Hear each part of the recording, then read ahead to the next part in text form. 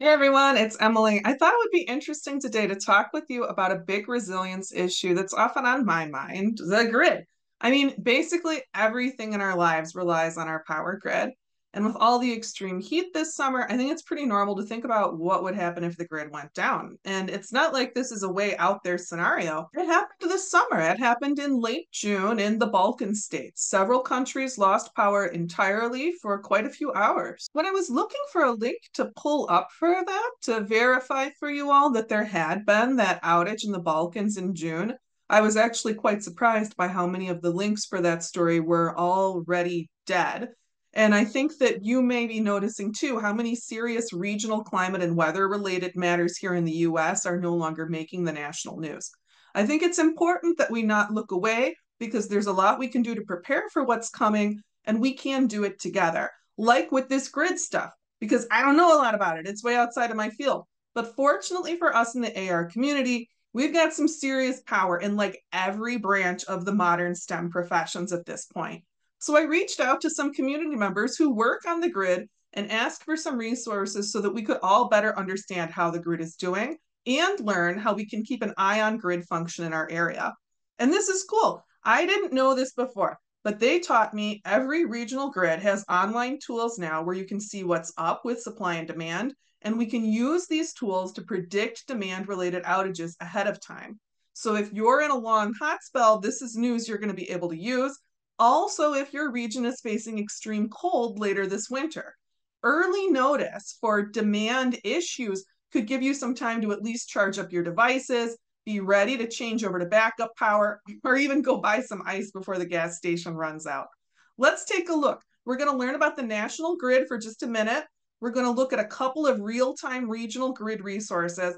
And then we're going to talk about national grid vulnerabilities and what's going on in the industry to address their serious issues. There are indications that for many parts of the US, we should be potentially concerned about utility outages this winter.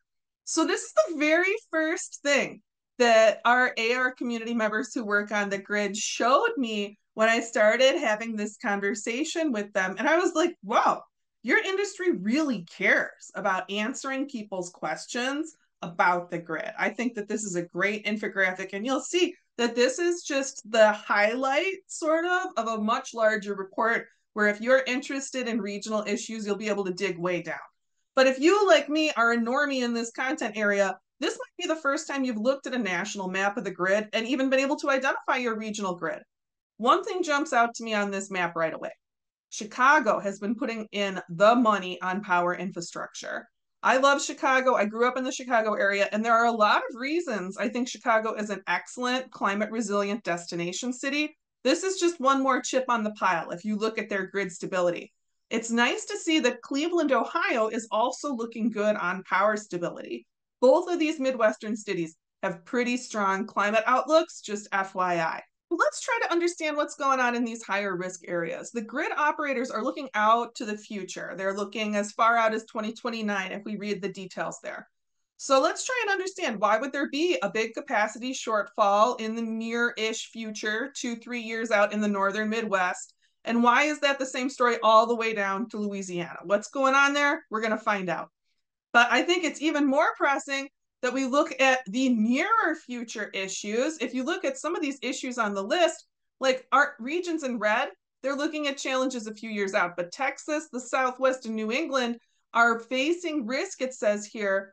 Their concern is adequate power for this year, for winter of 24. So let's go look at some of the regional tools and see what you can do to get information so you can respond to this potential for near-term risk and the grid. I was encouraged to show off this site for the California ISO, CAISO, as an example of a regional grid site that's being used successfully to help people predict power outages ahead of time. We've just got to scroll down a little bit here and view today's outlook. You can see we've got a deep dashboard here letting us look at current and forecasted demand and supply. If you look at the 7-day resource adequacy trend, you can see that although the CAISO is doing pretty good right now, there are some days in the next 7 days where they're expected to see the demand get fairly near the supply, a comfortable margin.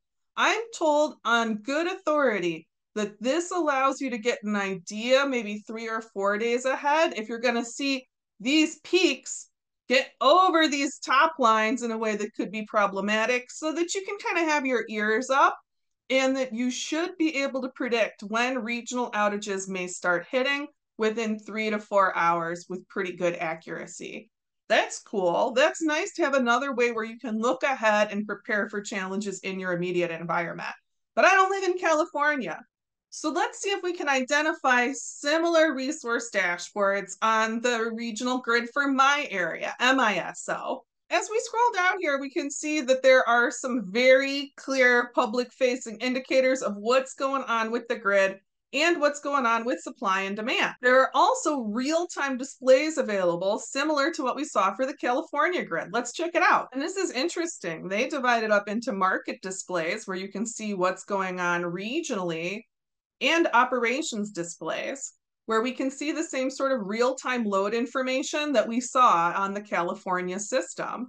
It looks to me like this is the tool that would allow us to get a few hours at least of advanced warning for when supply is likely to exceed demand, similar to what I know is being done with the CAISO grid page. And I don't want to go through every regional grid page. I just want to give you another example so that hopefully we have more of an idea of what to look for and what resources to keep in our back pocket to help us get early advance notice before the power goes out. So this is cool. This is something where I really feel like I learned something from the AR community to help give me a heads up before power outages happen. And I like having another resource to check out when I'm concerned about demand-related grid failure. But of course, there are plenty of other things that could smash the grid than just too much demand. Let's see what concerns the experts have about contemporary grid reliability and learn what's going on with those red level regional grid vulnerabilities. We've got all that right here in the 2023 Long-Term Reliability Assessment by NERC, a document that is potentially extremely boring and unreadable, but when I started getting into it, honestly, I was very impressed. This is some very clear, very accessible technical writing with great instructions for how to read and interpret the document. And if you look down here on page 6, you'll see that the graphic that we looked at on that one pager closer to the beginning of this video is in fact integral to the report and allows us to understand structurally some of the major issues that will be covered in the report. You can see this report has clearly stated assumptions and guides for reading, along with a clear,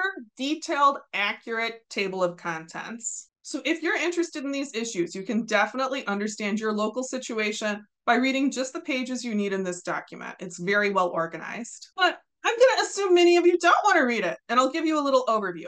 Here's the biggest threats to the grid in this document. And these are normal threats, like threats engineers are handling, so not a Carrington type event, which could totally fry the grid and there's not much we can do to stop it, and not a terrorism type event, which is also a serious grid vulnerability concern, particularly in the Pacific Northwest. All of the many parts of the country looking at shortfalls this winter, we're talking about vulnerabilities during the energy transition. Specifically, shortfalls related to the potential need for national gas, the need for a diverse resource mix, especially in cold weather. The report also notes that crypto mining is putting strain on the system and that crypto mining in Texas was a factor in prior winter outages. I'm going to give you my opinion here for just a minute. I think it's pretty weird that a lot of people in the climate space are so into crypto. They want to use cryptocurrencies for their communities. They act like crypto is some free green technology. But crypto uses a ton of energy. The stuff you do on your phone has actual impacts in terms of power use and water use. Anyway, the degree to which the challenges of the energy transition are a big part of both the orange and red sectors on that grid map we looked at initially, the big concern is that we're going to be retiring fossil fuel plants faster than we're getting renewables online, and that's a noteworthy concern. The transition to renewable energy is not challenge-free, but identifying challenges doesn't mean we shouldn't attempt them. We need to face this future head-on. If you're seeing red on this map, if it's red in your region, it means it should be doing your part to build home resilience for power outages, which are likely to be tied to the kind of extreme weather conditions where you most need energy for heating or cooling. If you read the report, you'll learn more about many significant challenges that have already been overcome. The work being done on the energy transition is often invisible to many of us. All we care about is if the power is flowing, right? But it's an enormous undertaking where I think it's important to take a look at the size and quality of this operation and show some appreciation for the thousands of Americans involved in pulling off a very rapid energy transition. It's not cool to be in a situation where we have to take an honest look at the grid and see that there is the potential for both hot and cool season power outages during this transition.